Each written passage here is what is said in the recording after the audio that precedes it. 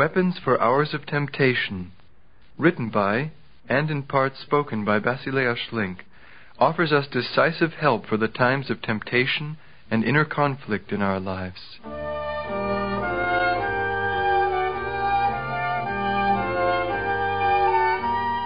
The Mount of Temptation lies about 23 miles away from Jerusalem, in the direction of Jericho. Even today it's a place of desolate gorges where a deathly silence reigns. We can imagine the loneliness that surrounded Jesus at the time of his temptation in the wilderness. A stony path winds its way up in zigzag-like fashion, making it easy to walk to the top. Along the sides of the path, the scenery changes, alternating between stony slopes and bizarre overhanging rock formations, in which we can see many caves. When we reach the top, we find many flat, pancake-shaped stones at our feet. These are just the shape and color of Oriental bread loaves. We're surrounded by mountains, and we can look far down the Jordan Valley. The ridge of the Mount of Olives is outlined on the western horizon.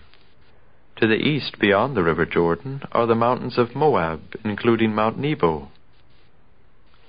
Immediately below us lies Jericho with its luxurious, bright-colored tropical gardens, a panoramic view which must truly have shown Jesus the kingdoms of this world and the glory of them. And so we can see with our own eyes that the necessary conditions are given for the various temptations which the enemy used to tempt Jesus. These are no doubt the reason why tradition regards this mount as the Mount of Temptation. In the Gospels of Matthew and Luke, we read the following about Jesus' temptation in the wilderness. And Jesus, full of the Holy Spirit, returned from the Jordan, and was led by the Spirit for 40 days in the wilderness, tempted by the devil. And he ate nothing in those days, and when they were ended, he was hungry. The devil said to him, If you are the Son of God, command these stones to become loaves of bread. But he answered, It is written, Man shall not live by bread alone, but by every word that proceeds from the mouth of God. Then the devil took him to the holy city, and set him on the pinnacle of the temple, and said to him, If you are the Son of God, throw yourself down, for it is written, He will give His angels charge of you, and on their hands they will bear you up, lest you strike your foot against a stone. And Jesus answered him, It is said, You shall not tempt the Lord your God. Again, the devil took him to a very high mountain, and showed him all the kingdoms of the world and the glory of them. And he said to him, All these I will give you, if you will fall down and worship me. Then Jesus said to him, Begone, Satan, for it is written, You shall worship the Lord your God, and Him only shall you serve. And when the devil had ended every temptation, he departed from him until an opportune time. And behold, angels came and ministered to him. Jesus is tempted for weeks on end in the loneliness of this mountain. These hours of temptation can have a decisive influence in our lives. How? Here Jesus shows us the way we too can become victorious over temptation.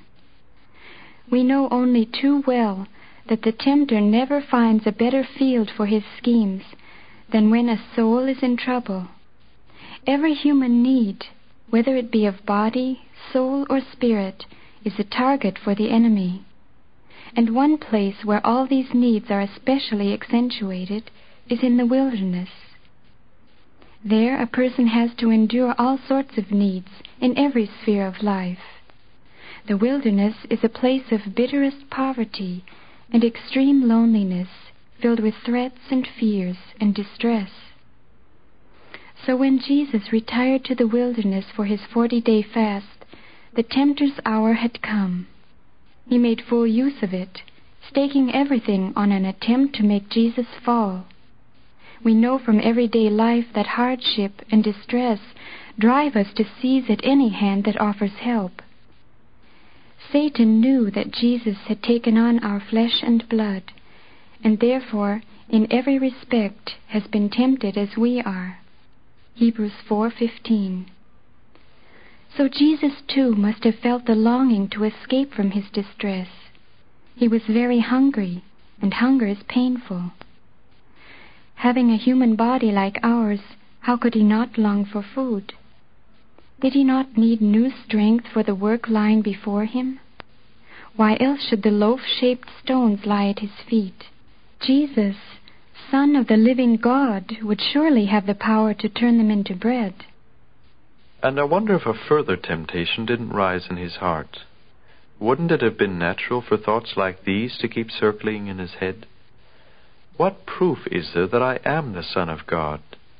Am I not merely a man among men, the carpenter's son, just a man like everyone else? Now a hand is stretched out to help Jesus in his need. Satan leads him in spirit to the temple in Jerusalem. There he invitingly suggests, "Throw yourself down from the pinnacle of the temple. Dare to prove yourself the Son of God, whom all powers must obey. Believe me, you'll see that it's true. Nothing will happen to you. Then you'll feel like you're the Son of God again, and everyone else will think you are too. Look, I'll give you the strength." This is the way Satan probably argued, but it wouldn't have stopped there. Wasn't the whole purpose of Jesus' coming to bring the kingdom of God to men? 30 years had already passed. He'd done his work as a carpenter, but where was the kingdom? Satan had an answer for this too. The kingdoms of this world, so temptingly spread out at Jesus' feet, could be his in an instant. The anguish and temptation of waiting in vain for his purpose to be fulfilled would end in a flash. Jesus would reign over all the world according to the commandments of the Sermon on the Mount. Yes, he would finally be able to establish his kingdom of peace and love. What an exultation would burst forth from his people, who had known so much of suffering and tears. Mother Basilea shares with us. Can we begin to understand how dreadful these hours of temptation were for our Lord Jesus? What a temptation it must have been for Jesus, who had taken on our flesh and blood, to grasp the hand Satan was offering and escape his great bodily distress, for he was almost at the point of starvation. But above all, the torment of waiting in vain so many years for the fulfillment of the promises and the carrying out of his commission, this waiting would be ended once and for all. Whoever among you doesn't really know Jesus yet, lift up your eyes in spirit to see him in this moment of history. He is shining out, radiating the truth about who he is. For in this hour, Jesus does not grasp the hand of the tempter. He consciously and deliberately accepts his suffering and affliction. He has the courage to continue suffering and to patiently endure.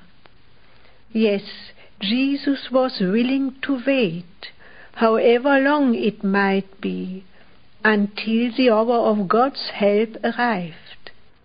Jesus persevered, waiting, until God's moment when the Father himself would lead him out of his suffering and distress. He was confident that by submitting to his powerlessness and humiliation, and by concealing his true identity as a Son of God, he would be paving the way for the kingdom of God. As the obedient Son of the Heavenly Father, Jesus fought his way through the temptations to the surrender of his will. Not only later in the Garden of Gethsemane, but already in this hour in the desert, he placed himself completely under the will of God. His yes was his trusting answer to the Father's love. And by this surrender of the will, Jesus overcame temptation. We can only worship and thank the Lord for this hour, because Jesus battled and endured for our sakes alone. I thank you, Lord. I thank you thousandfold. O victim pure, with love I you behold. No one knows us and loves us as much as Jesus. Now, He is calling to us in the midst of our temptations. Come, follow me.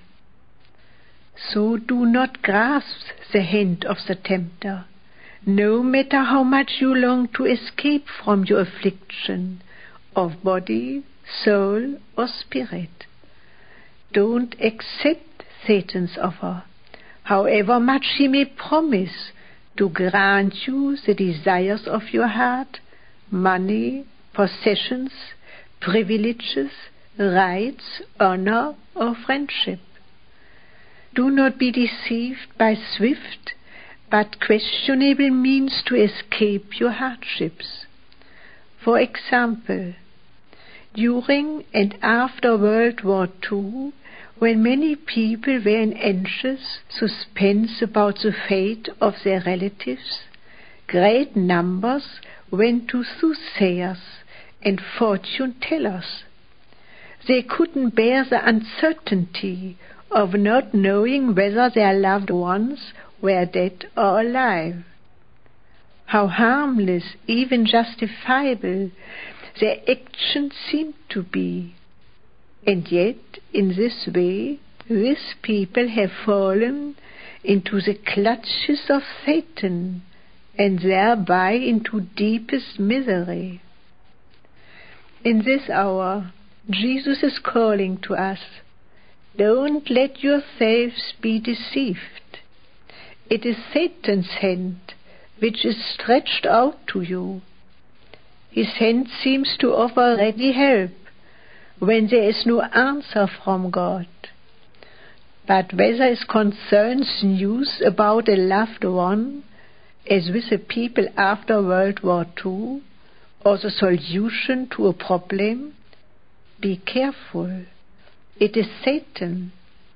What seems so harmless and entices you to reap quick results is very dangerous. Rather, turn to God, giving Him your answer of love, willingly accepting His leadings, and say to Him in steadfast faith, Lord, you are my Father, and I am your child. You know how to help me, and you will help me when the time is right.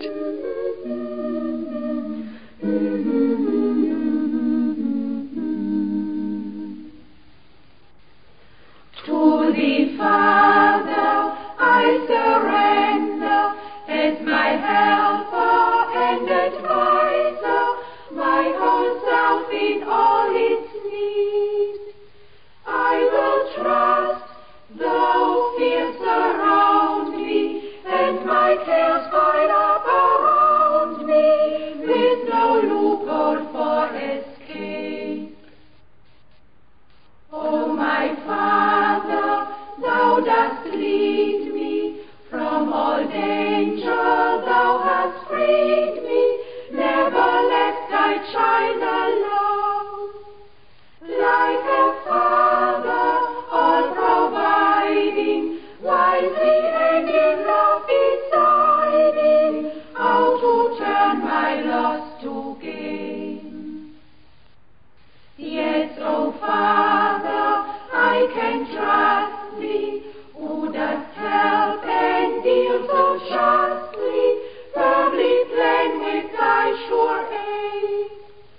So I thank Thee now already, for Thy promise sure and steady cannot fail to come to pass. Our often God does not step in to help us until we have first been tried like gold in the fiery furnace, until we have been purified and made glorious, and until the hours of temptation have borne a rich harvest. And as we read in Hebrews 11:39, sometimes God has something better in mind for us. All those who have not been miraculously helped through their faith, but who have had to remain in the crucible of suffering, have been allowed to experience this something better. After the last war, the widow of a high-ranking officer was a guest in our home. During the course of our conversation, she mentioned the death of her husband, whom she had loved dearly. And then the woman said very quietly, "You know, my husband wasn't killed in battle. He had charge of a large food supply. It was his job to oversee the daily distribution of the food rations. In his letters from the front, I sensed how very hard he struggled to carry out his job to the last detail in full responsibility before God. My husband died," and then her voice faltered a second. "He died of hunger. Later, one of his fellow officers wrote to me that my husband had literally starved to death." This woman's story moved us deeply, for it showed us clearly what it means for a person to follow Jesus and not fall away in the terrible hours of temptation. That officer had had every opportunity to save himself. But how thankful he must be now in eternity that he didn't grasp Satan's hand and give in to his temptations. That hand would have only gripped him and dragged him later into the kingdom of torment. However, this, his way of sacrifice, had led him into the kingdom of joy and glory, to an eternity at the side of Jesus. Sacrifice you came to offer, I give myself anew. Grant me the grace to surrender, that men in me may see you. Dear Lord, let me become like you. Bring love in me to bear, spending my love upon others, the love that makes heaven on earth. Thanks to your power I am trusting, your cross will sacred you, giving me ever the loving to bear my cross after you. Every life is marked by hours of temptation. It's decisive that in these hours we say yes to God our Father when He sends us distress and affliction. Every temptation should be an opportunity for us to trustingly place ourselves in the Father's hands. Then the enemy will have no point of attack, and will come out of our temptations as victors and overcomers.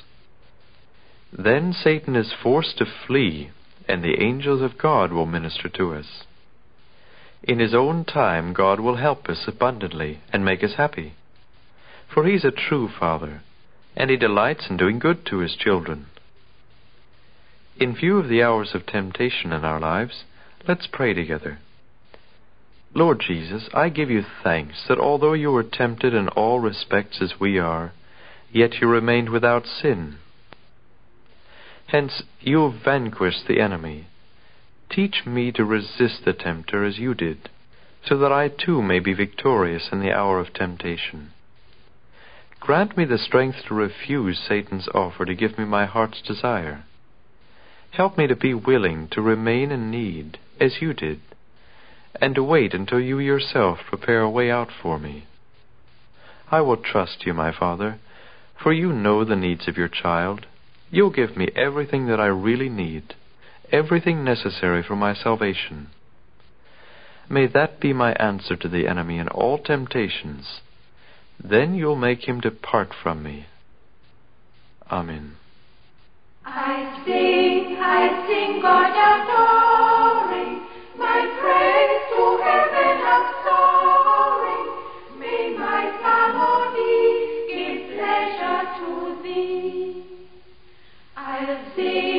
God's will in sadness, how its fulfillment brings gladness to those who obey and follow God's way. I'll sing His praises forever, His love to me ceases never, for I am His child, His discipline is mild. I'll sing in hours of temptation, the wondrous help and salvation. Through Jesus we gain the Lamb that was slain.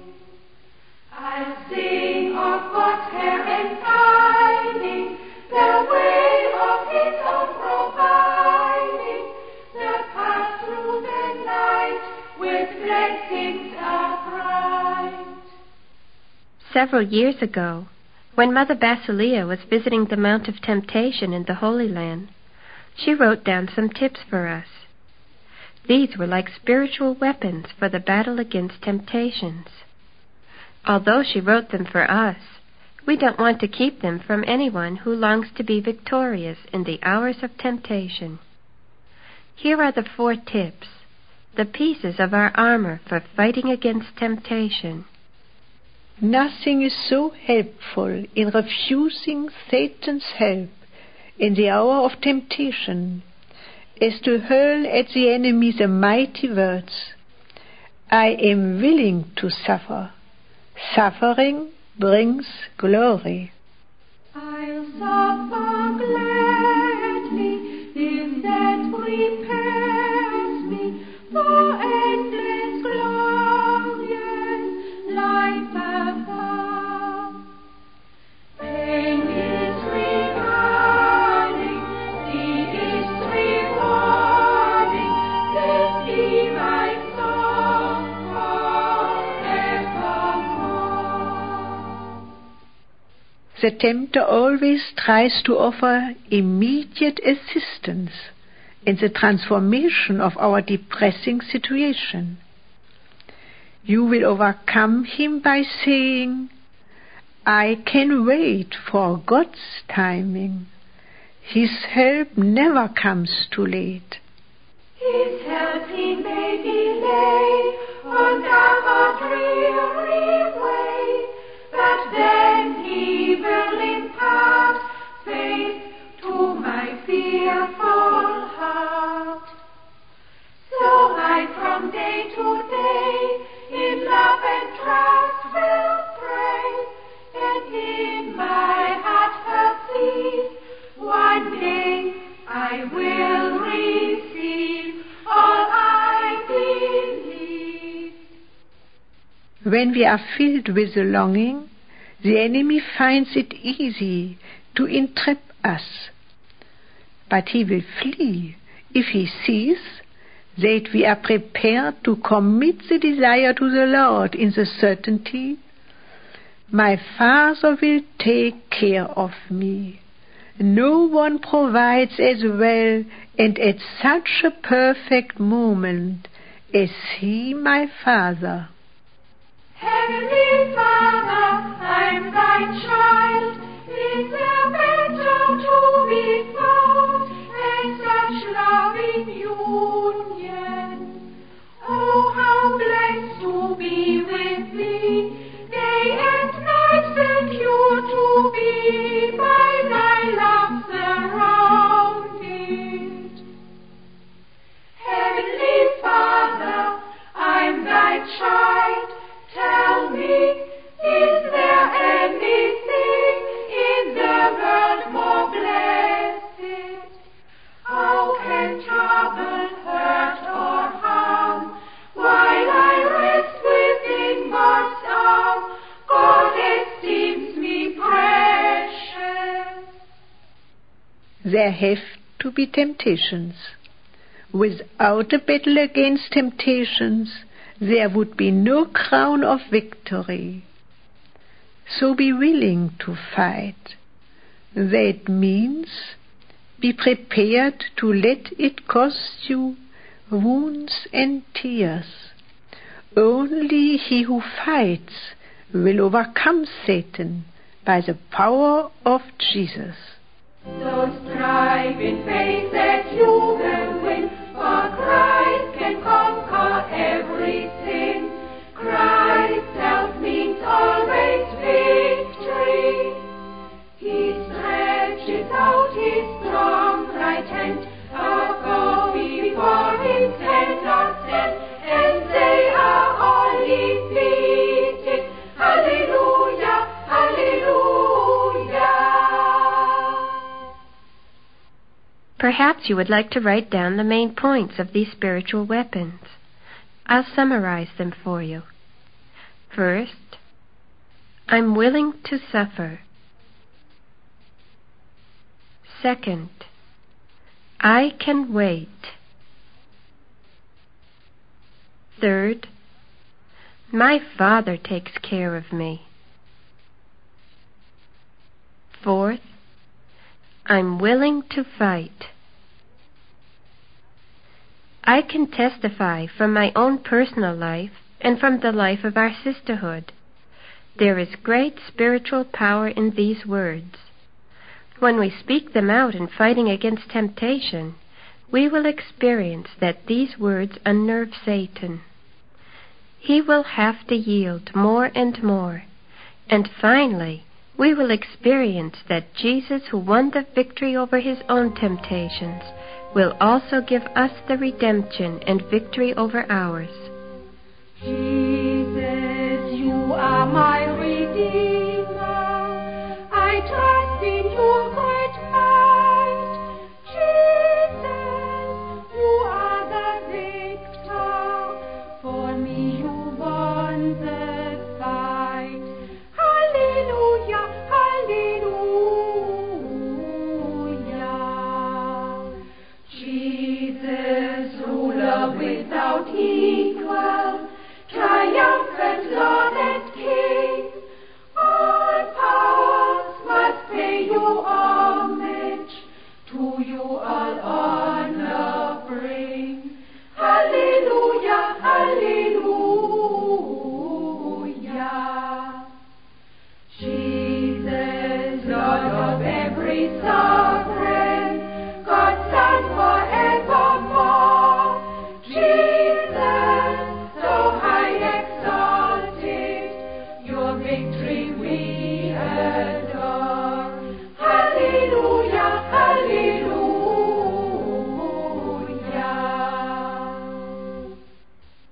And now for the next step. Pray more often with firm faith in the victory of Jesus. Whenever the victory of Jesus is proclaimed, the enemy yields. He cannot stand to hear the victorious name of Jesus. So call upon the name of Jesus, and you will be more than victorious.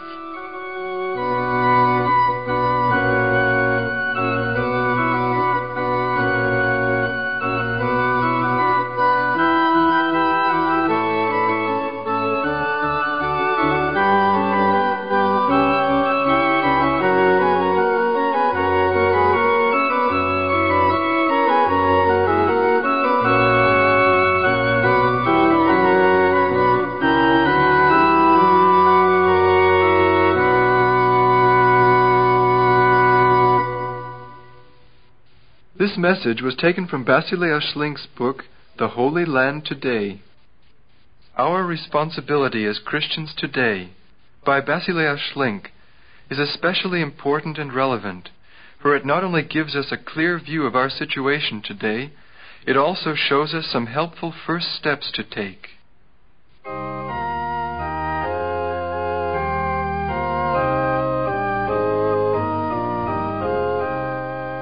As Christians, we have been entrusted by the Lord with a special responsibility for the world, especially in this day and age. Some 2,000 years ago, Jesus called to his disciples, "You are the light of the world." And through the Apostle Peter, he passes on this challenge to his church with the words, "You are a royal priesthood." We know that this calling is a most holy election, for priestly people are called by God to step in the breach for the world, pleading, praying, and making sacrifices of love. Mother Basilea writes about how she looks back with deep grief to the pre-war years when she had a girls' Bible study group, which later developed into our sisterhood. At that time, the girls in the Bible study group didn't realize their responsibility as Christians. God waited in vain for their prayers and intercession on behalf of their nation and the world. Finally, in His grace, God awakened this group through His blows of judgment. It happened in the night of September 11th to the 12th, 1944, when their city Darmstadt was bombed. In 18 minutes, the city was turned into a sea of flames, almost razed to the ground. Thousands of people died that night, and for days afterwards, dead bodies lay in the streets. It was true that the high school and college girls who came to the weekly Bible study group had been prepared to resist the Nazi regime, bravely acknowledging their Christian faith. But as Mother Basilea writes about this time, all of us still lacked one thing. We didn't have the true love of God, which includes a real love for people. We were guilty of the sins of apathy and indifference, especially in the last years of the war, when God's judgment fell upon our nation. In this way, we behaved worse than the heathen city of Nineveh. For the people of Nineveh had let themselves be stirred by a mere warning of judgment. At the words of the prophet Jonah, they had repented in sackcloth and ashes. They began to pray and to cry out to God.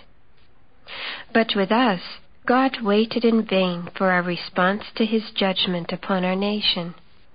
We did not repent. We were not driven to prayer and intercession. There was no other way for God to bring us to repentance than to strike us personally with the severe air raid on our hometown and the dreadful horrors that accompanied it. That night of devastation and death, however, let the seeds of the Word of God begin to grow, so that we began to weep over our many sins of omission. At the same time, in the midst of judgment, we experienced the grace and mercy of His forgiveness. Out of contrition, love broke out, a deep love for Jesus, and thus also for our neighbor. At that time, God in His mercy opened the eyes of the girls' Bible study group to see the calling which He has given His church. We are called to be the light of the world, a royal priesthood. He showed them the danger of conforming to the world around us, and thus shirking the responsibility which God has given to Christians everywhere. This commission, that marked the early days of our sisterhood, has taken root in the following years. Over 10 years ago, the Lord opened our eyes to the fact that we are living in a time like never before. A flood of immorality is sweeping over the nations and increases from year to year. Today, sex, perversity, atrocity, murder, and brutality are glorified in movies, television, and literature. But what Christian has eyes and ears for the deep grief of God over our world today?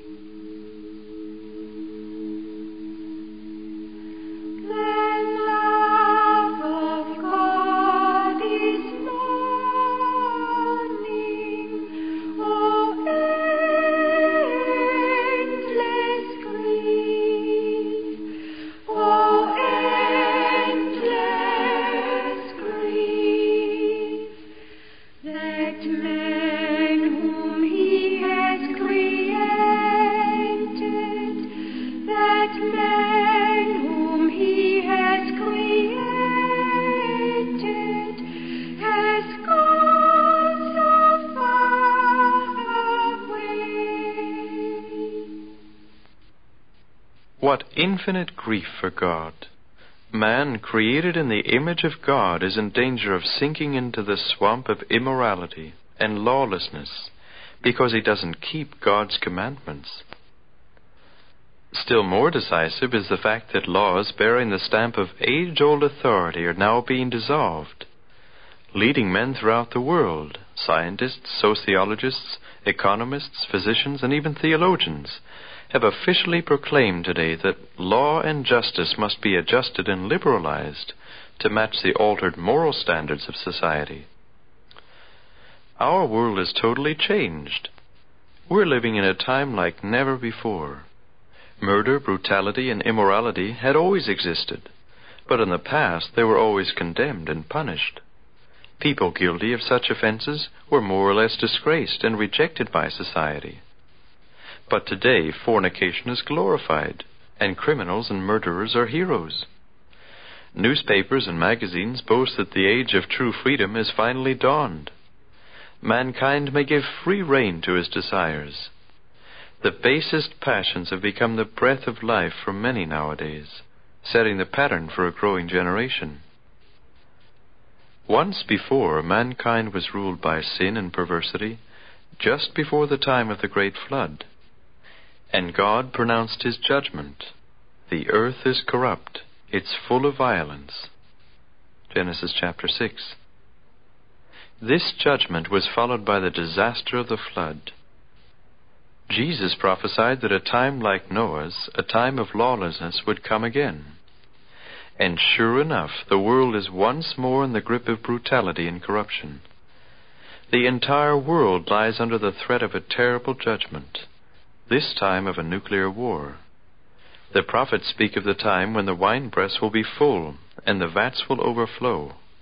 See Joel chapter 3. When the Lord will punish the world for its evil. Isaiah chapter 13. And Jesus spoke to his disciples of a time of anxiety when there will be calamity throughout the world. Today, every man, woman, and child is living under the threatening sword of a nuclear war, whether we want to admit it or not.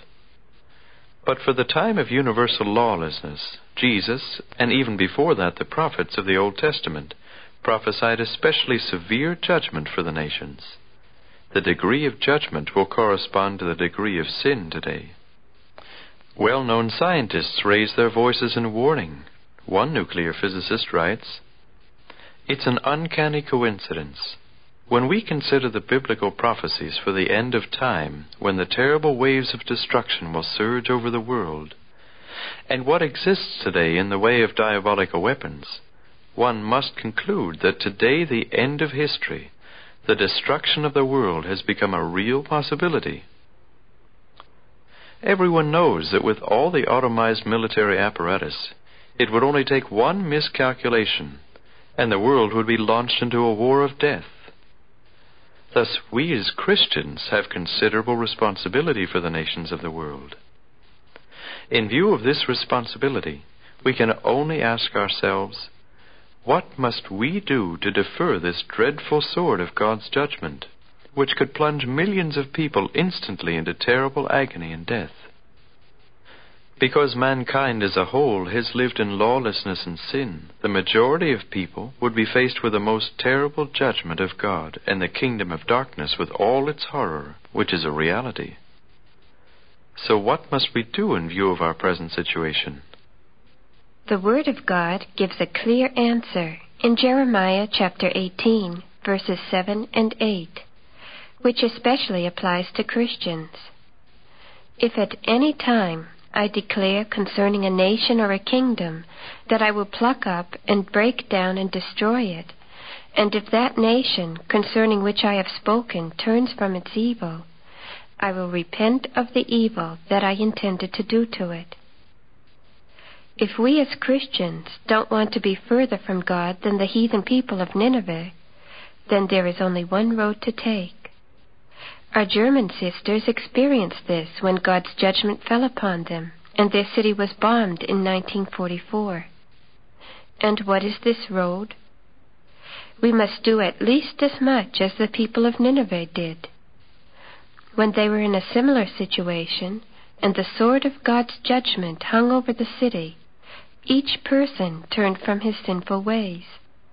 They cried and pleaded with all their might that God would turn from his fierce anger.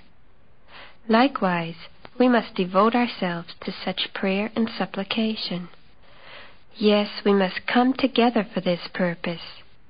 we must let God judge us. We must constantly repent and turn from our old sinful nature.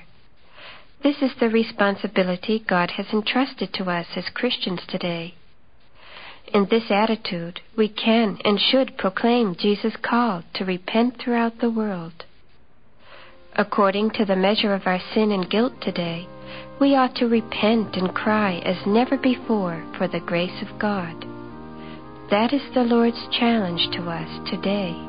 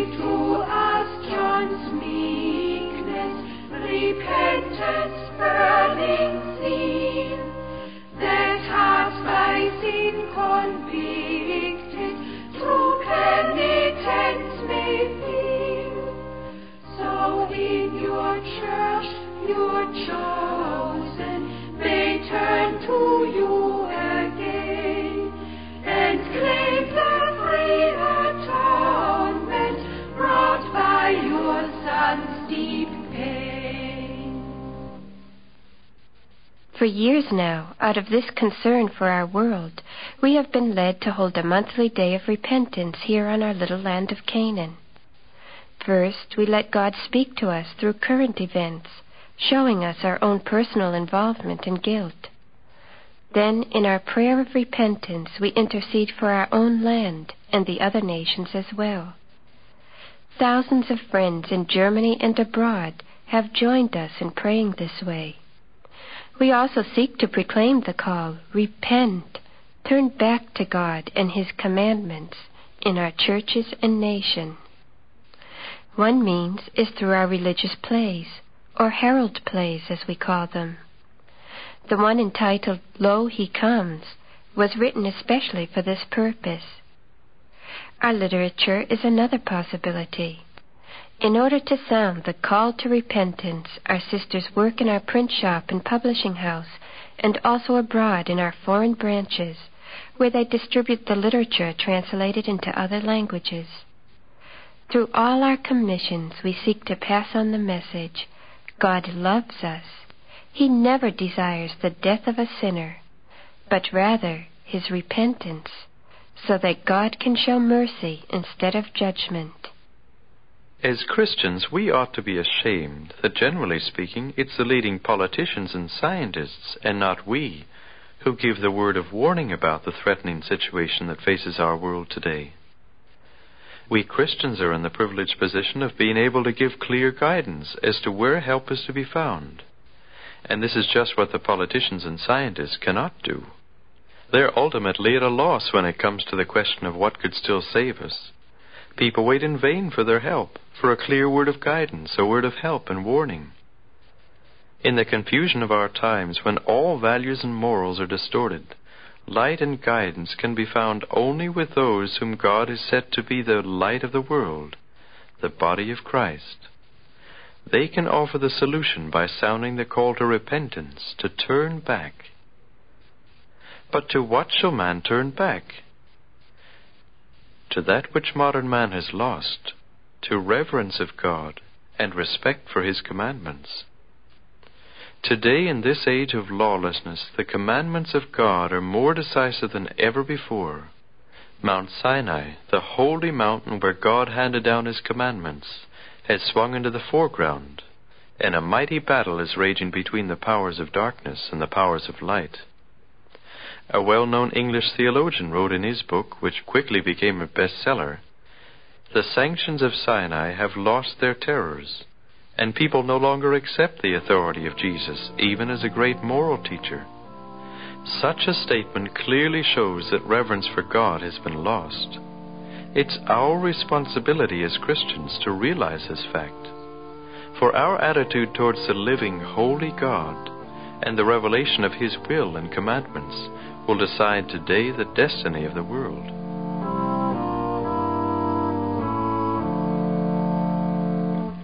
God in His holiness sweeps o'er the mercy seat, dwells in His holy place. Cheer who we worship Him, seraphim bow to Him, hailing His holiness. Holy is God and true, earth pays its homage due to His great majesty, and His most glorious light sheds holy radiance bright all through the realm of heaven. Holy is God the Lord, how can He be adored? Truly and worthily have we before Him bent, earth zones from end to end, once they His glory know. Several years ago, Mother Basilea had the opportunity to spend some weeks on Mount Sinai, in complete solitude, drawn apart for prayer, alone with the Scriptures. There, where eternal silence rests upon the highest mountains, Mother Basilea was surrounded by the holiness of God. She writes about this time, "I climbed the thousands of stone steps to the summit of Moses' mountain, the mountain of God's revelation. The glory and the majesty of the huge granite mountains were overpowering. Under the dazzling brilliance and the unusual clarity of the atmosphere, Mount Sinai glowed a deep purple. Bathed in a reddish golden light, it seemed to shine out in great beauty, as if to symbolize the commandments God gave here for His chosen people, and for all people. By the greatness and holiness of God, I was brought low in the dust." A mighty and decisive revelation of God for mankind took place in this setting of primeval rocks. It was an unparalleled event when God Himself came down in His holiness upon Mount Sinai and proclaimed His commandments. The mountain quaked, thunder pealed, and lightning flashed. All creation trembled as God, the Holy One, manifested Himself and made His eternal covenant with His people. His commandments are eternally valid and absolute, for they come from the mouth of the thrice holy God. Thus they are as eternal and unchangeable as the one who gave them. The commandments of God are valid forever, for as we read in Psalm 119, verse 160, "Every one of thy righteous ordinances endures forever." Thus, whether we like it or not, the commandments of God are of crucial importance for us. For example, whoever has broken the commandment, "You shall not bear false witness against your neighbor," by passing on unverified negative remarks about his neighbor, or perhaps even by spreading false rumors, has become guilty before God and man. If a person does not confess this guilt before God and man, and receive the Lord's forgiveness, his guilt remains. And one day, before the judgment seat of God, that person will be judged according to this commandment and declared guilty. In the same way, all the other commandments are still valid. Modern man cannot escape them by reasoning that the commandments of Sinai were only meant for the Jewish people, and therefore are not binding for Christians. Jesus, however, stresses the importance of the commandments, even making them more inclusive. If we are unloving to our neighbor, angry with him, then in Jesus' eyes we have already trespassed against the sixth commandment, "You shall not kill." Or we can take the seventh commandment, which has been established for the protection of marriage. Today, this commandment has been deliberately demolished under the code of the new morality. Thus the floodgates of immorality, perversity, and licentiousness have been opened, bringing individuals and ultimately entire nations to disaster and ruin. Jesus considered the commandments to be the expression of the demands of the love of God.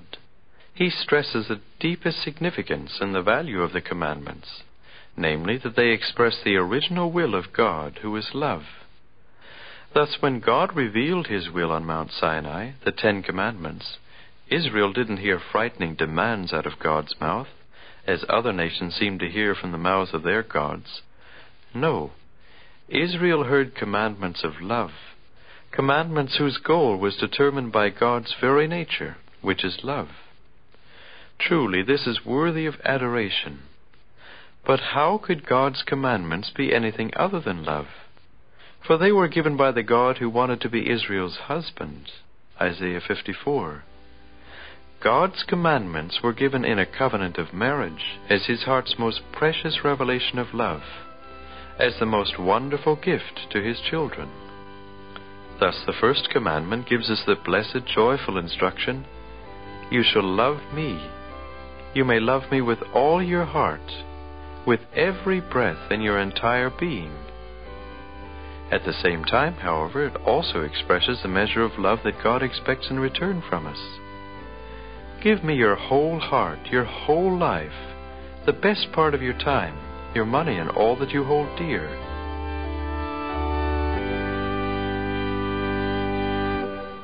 I come to live within you. God send the Lord Christ Jesus. Says this to every Christian soul. Prepare for me a lodging with ardent love and longing, that I may with your soul unite. Make ready your heart's chamber, put far all earthly glamour, silence all worldly longings now. Upon you take my quietness, eternity's own stillness, and my approaching footsteps heal. Give up your will entirely, surrender all completely to me, and to my will begin. Then can I make my dwelling within your heart now reigning, one then with you in love and pain. Of what decisive importance it is that we Christians respond to this challenge of God. Are we aware of our responsibility to live out God's commandments of love and to proclaim the call, "Keep the commandments of God," throughout the world? Today we've been chosen by God to proclaim this joyous message to the world, that in keeping the commandments, true life, joy, and happiness are given to men. However, this call lacks authority and power and comes back like an empty echo if we ourselves haven't been struck by it in the depths of our hearts. We must come to realize God's claims of love upon us, committing ourselves completely to Him and His commandments, as Jesus emphasizes them in the Sermon on the Mount. For we can only bear our Christian responsibility for the world insofar as we ourselves practice what we preach. God will equip those who really want to take on this priestly responsibility. Are we prepared to accept the challenge?